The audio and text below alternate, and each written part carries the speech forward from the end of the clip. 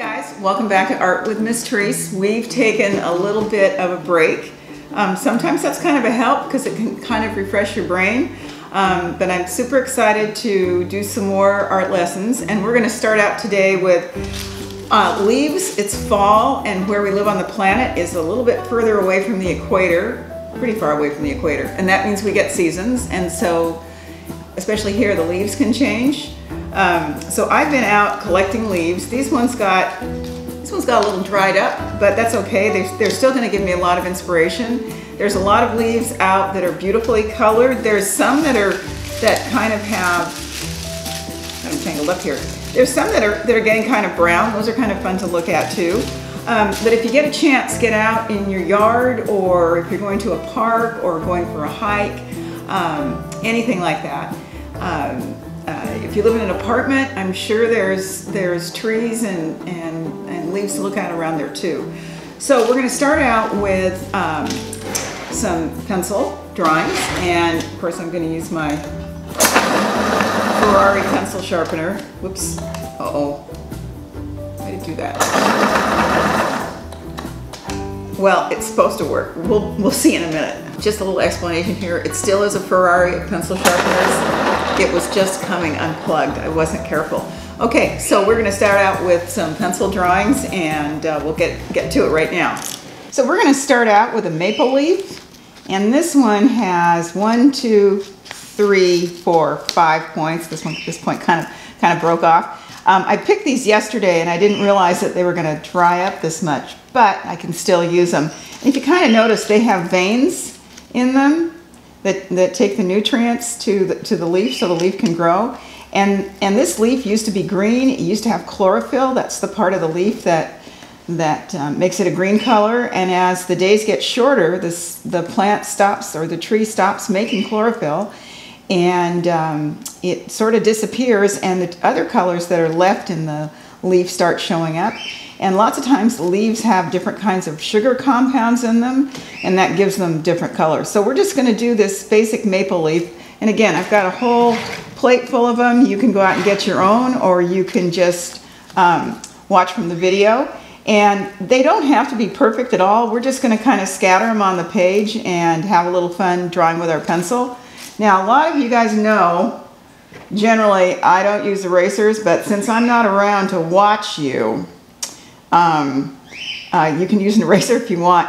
I just prefer no eraser because, or if I have an eraser, not to use it. That way I can get in more practice. If I don't like what I've drawn, I'm just going to start again and not really spend any time erasing. So here we go. So what I'm going to start out with, when I was looking at these, they have really long, these ones have a really long stem. And there's the part of the stem that attaches to the tree, which is right here. I hope you can see this. Is this showing up, Luke? And it narrows as it gets down towards the end of the leaf. And again, I'm just sketching this in. The leaf has 5 points, and so I'm just going to kind of have fun and let my pencil sort of go into 5 different point directions. And there's a basic maple leaf shape.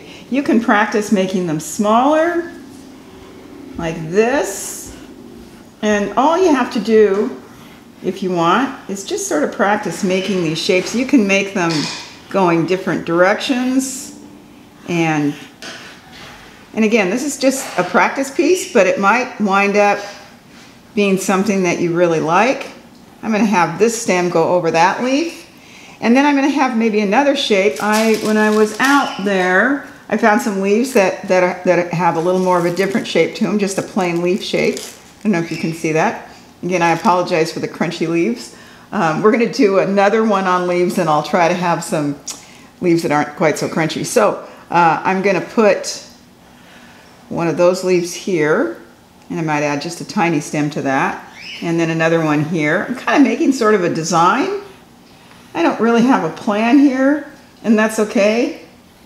I'm just sort of having fun. Normally, as you guys recall, I usually put a border around my picture. I could do that with my pencil right now if I wanted. There's a fly in here. Sorry about that. We live on a farm, and occasionally this time of year, flies get in the house. You know, let's go ahead. If you want to, I'm just going to put a border on this. And don't feel that you have to put a border on, or you could use a ruler. I should have done this a little bit ahead of time, but that's okay. And here's kind of a neat trick.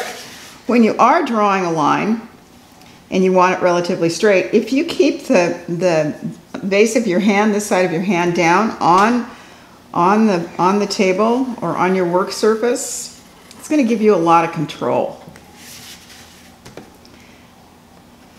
So there you go. And again, it doesn't have to be perfect.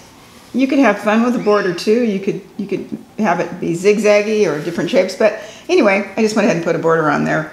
I'm going to do maybe a few more of these leaves here. I'm going to have it just sort of like they are falling. I don't know if you've ever walked along a sidewalk or a path in the woods, and this time of year, just look down at the pattern of the leaves that are on the ground. I always like to do that. I do a lot of running on trails, and I'm going to have a leaf kind of coming into the picture, and I'm going to have a leaf here kind of leaving the picture. Makes it look a little bit more active. And when I'm out on the trails, I just love looking at things. It always gives me ideas. Now the leaves have veins in them. We can do that. We'll put the veins in to make them look a little bit more real. And so I'm going to have the veins take the nutrients when the tree's growing. There we go. And when I was looking at the maple leaves, their veins kind of come out evenly, right next to each other like this, but you could do yours any way you want. It's kind of fun to make things look real. I love abstract, but I really have a good time making things look real.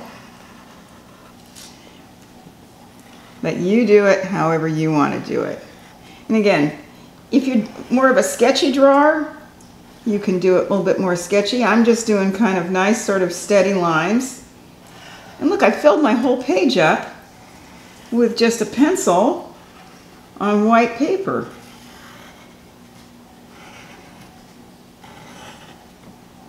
You know, the other thing is I love to listen to the sound of pencils drawing on paper. Reminds me of when I was a little kid. My dad was an illustrator, and I think he's who I got my love of drawing from. And I would love to go back into his studio and watch him draw, and actually listen to the pencil. So I know that sounds a little crazy, but that's okay. So I'm going to add another one here, like this. So I've just got some pretty much some leaves filling up my page. Look at that. That's kind of fun. So now let's use a little of our pencil skills with this. I'm going to come in and I'm going to press down at some of the points on the leaves like this, and this will make it look a little bit more, and just like if you kind of darken the tips a little bit, it's going to give a little definition to it. It's kind of a tricky way of adding a little body to it. Mostly drawing is tricks and a lot of practice. I know a lot of you guys play soccer or play the piano or play an instrument or any kind of sport or anything that you do. The more you do it, the better you're at it. The better you are at it, and that's one of the fun things about drawing. The more you practice, the better you're going to get, and the more fun you're going to have with it. So, that pesky fly's flying around here still. So I'm just adding some dark points like this. I hope you kind of get the idea. I'm going to put a vein down these ones here.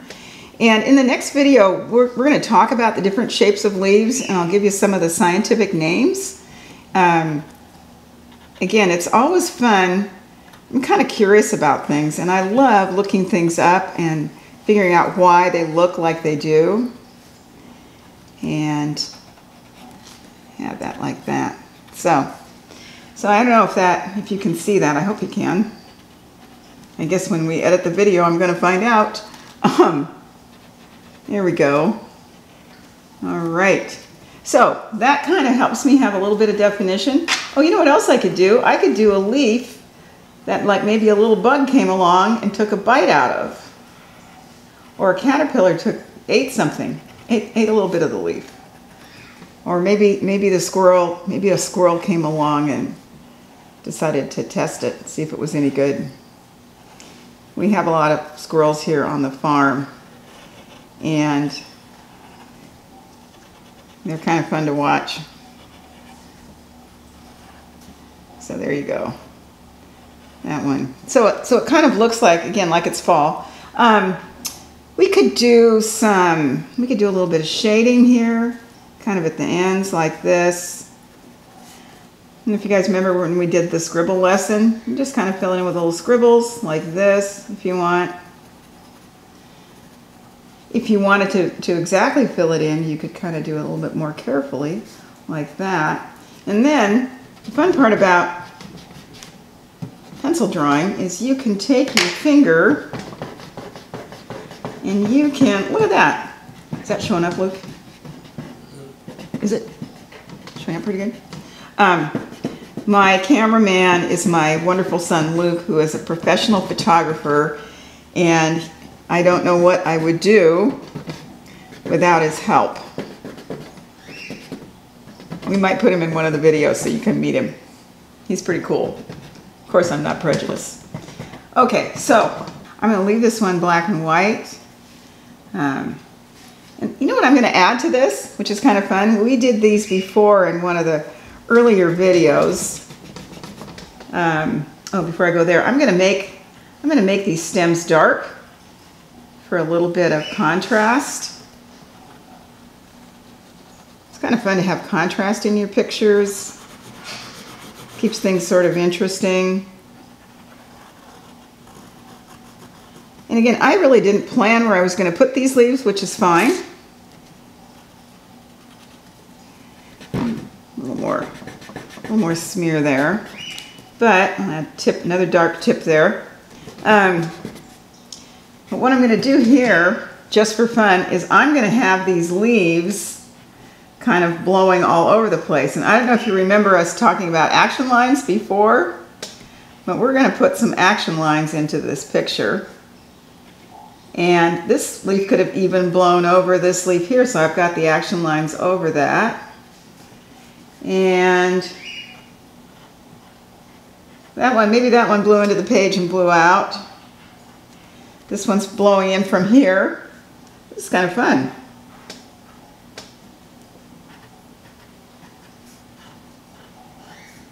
You can make the leaf paths kind of complicated too if you want, just for the heck of it. And this one just landed in the page. And this one here just landed there, so we'll have this one here, like this.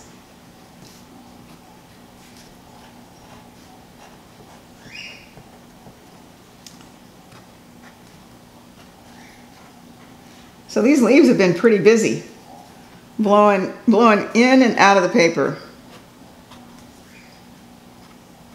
And like I said, you could leave this black and white, or if you have some colored pencils and you want to play around with the color a little bit, you could do that. Let me show you how we're going to do that. I've got some crayons. This is the fancy box. I really like this. The kind that has it's got the little crayon sharpener on the back, because you probably don't want to put crayons into an electric pencil sharpener or any kind of pencil sharpener. So what I'm going to do here, and again, this is just color crayon, really, really simple. You could leave it black and white, which I kind of like, or I'm just going to do one here really quickly. You could, we'll just do another quick leaf here just to show you a little bit of the technique.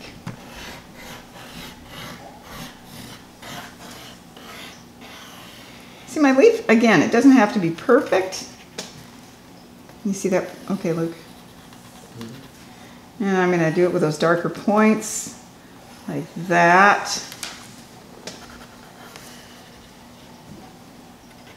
There we go. And so this is just kind of show you a little bit of a technique. I'm going to come in with a color crayon, and I'm going to add a little bit of color to that leaf. And I'm using kind of a sort of a kind of a technique where I'm just filling in, kind of going around and around and around. That's one way. Here, I'll fill in the different parts. Or I could kind of go back and forth like that. Okay. And because the leaves have different colors on them sometimes, I'm gonna sort of experiment here a little bit. And again, if you don't have crayons, you could use colored pencil, but I just happen to have crayons sitting on my desk here. And I really like experimenting with things. It makes it kind of fun. Let's see, I might add a little bit of green.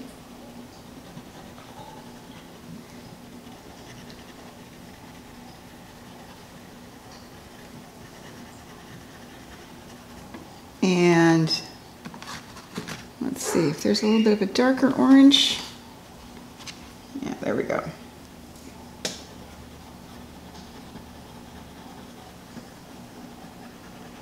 And sometimes you could have, let's see, what if we put, oh, perfect. We'll do an even darker orange right there. I can press hard too and really fill it in solid, or I can leave it a little bit lighter, like that.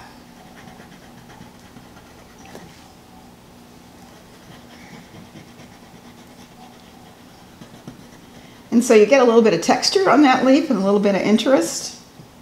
Here we go.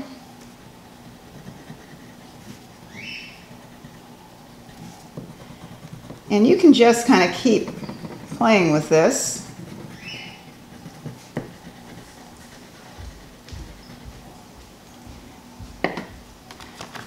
There's nothing like a great big box of crayons, right? There, and see, as you can see, I keep layering the crayon in. I just don't color at one time. I keep adding to it, and that makes it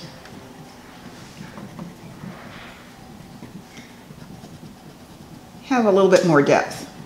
Okay, so there you go. There's that one. And just kind of brush things away. And I could add more leaves to this too. As you can see, I've kind of spent a little bit of time here working away, which I really love to do. And I think what I'm going to do here is grab a little bit of, can somebody take my yellow? I'm going to grab a little bit of yellow, okay? And I'm going to go over, oh my gosh, look what happens when you do that. When you go over that orange with the yellow and you press kind of hard, is that showing up brighter? Okay. And you press kind of hard, you can really intensify the color. See, that's the fun thing about drawing, is you can take your time. And again, I don't want you guys rushing through this. You can stop the video, you can back it up, all those things. I don't want you rushing through this. I want you to take your time and really enjoy getting to spend some time with drawing things. So there's your, or mine I should say, or ours, our leaf. I'm going to come back in, I'm going to do those points a little bit darker. Look at how fun that turned out. Like that. I might even darken just parts of the vein, not all of it, just parts of it. And I've mixed crayon and pencil together. And that's called mixed media, but it doesn't have to be a fancy term. You can just say that it's crayon and pencil together. End of story. Okay, there you go. And then I'm going to show you something fun we can do with that. So here's something kind of fun you can do with your leaf. Get your handy dandy scissors out and you can cut out your leaf. Like this, just very carefully cut it out, like this. And if you accidentally cut part of the leaf, that's okay. Just try not to cut yourself. If you're nervous about using scissors, get a grown-up or somebody older to help you. But I'm pretty sure you'll be able to cut these out. You know, when you're cutting things, it's almost like drawing a little bit. Because you're following a line, and you're just using something a little bit different to follow the line. There we go. And what I'm going to do here, if I wanted to make something, say for somebody, say I wanted to make a present, I could do a whole bunch of these leaves and grab a glue stick or whatever glue you have around. Or even if you don't have any glue, you could Scotch tape it down or staple it down. It's all up to you. There's no right or wrong way to do things here. I'm just gonna get a little glue on my finger. Put the cap on. By the way, I'm always after my own kids to put the cap back on the glue so it doesn't dry out. All right, so I'm gonna have my leaf on the page like that, and I could do some more, and this could be a really nice present for somebody. So I hope you enjoyed drawing our leaves. We did our black and white one, and you know what's kind of fun about this? It could go this way, it could go this way, or it could go this way. And I'll bet you're gonna come up with a beautiful picture just using a pencil and a piece of white paper. The other thing we did is we took the same kind of leaf thing and colored it with just good old plain color crayons and layered the color crayons on top of each other and still used the pencil, cut it out and glued it on a piece of paper. And you could do the whole thing with leaves like this, and it could be a present for somebody, or it could be something just nice for you to have for yourself. I'm gonna go get my puppy because I think you guys need to meet my new puppy. So hey guys, this is my new little puppy, except she's gotten bigger. This is Brisket, and she just tried to catch the fly. Anyway, this is Brisket, and sometimes she'll be in our videos, and sometimes she won't be in our videos. And you know what? Maybe we'll teach her how to draw. Anyway, you take care, and I'll see you in the next video.